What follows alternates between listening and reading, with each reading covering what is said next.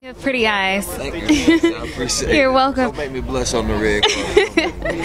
How did you get selected to be the lead in Marsha Ambrose's video? Well, you know, I know a few people that work in our camp.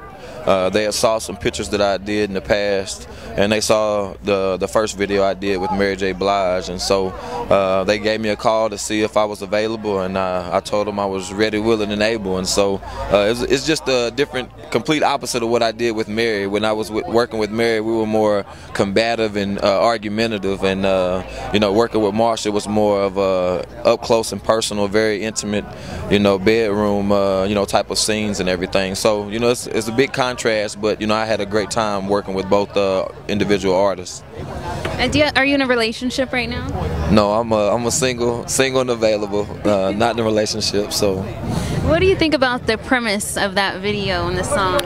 You know, I definitely was something I wanted to be a part of. I do so much in my community, in Paducah, Kentucky, my hometown, as well as in Buffalo, where I play. And so, you know, speaking about safe sex and AIDS awareness, you know, everybody's not always comfortable in those type of settings and having those type of conversations. And so, you know, I don't want to step on any parents' toes. I don't know what's being taught at home.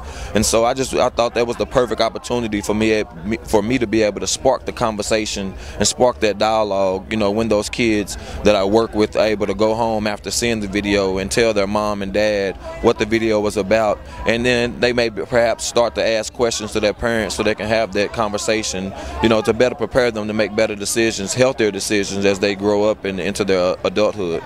When it comes to relationships, what do you look for in a woman?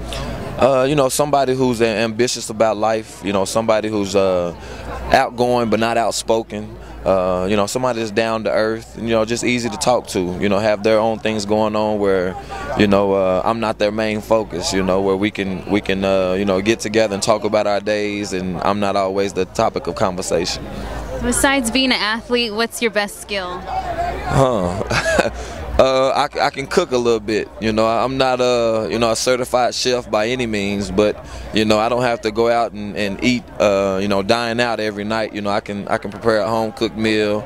My mom prepared me to be you know, self-sufficient, where I can do all the domestics. So you know, it's got to be a little more. You got to bring a little more to the table if you you know, trying to step to me. I like the sound of that. What's the last meal you made? Oh, I did a roast. I cooked it in my crock pot with you know, diced celery and onions. Added my own potatoes and carrots.